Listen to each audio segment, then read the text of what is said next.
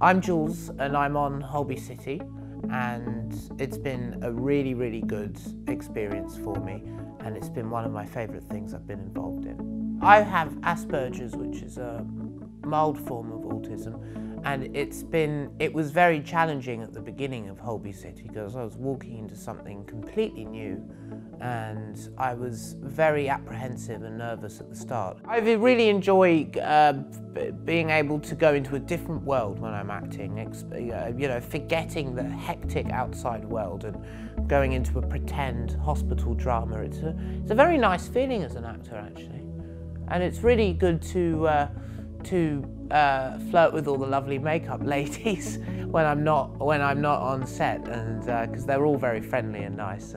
But I always have such a great time when I'm there. Actually, I just always never want to go home really when I'm there. Well, there was a point where I was very frustrated with the industry because I was seeing all these films, all these movies that were about had a character with a condition, and it was always played by a neurotypical person so often in so many films like Rain Man and Black Balloon, and they're all the actors in those two movies don't have a condition, and it's frustrating that directors and producers don't do enough research sometimes to actually look out there that there are people with conditions that can play these parts. I think the media industry could be more inclusive.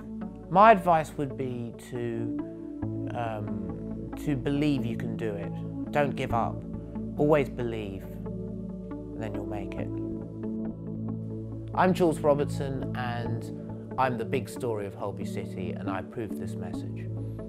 I mean, that's quite a...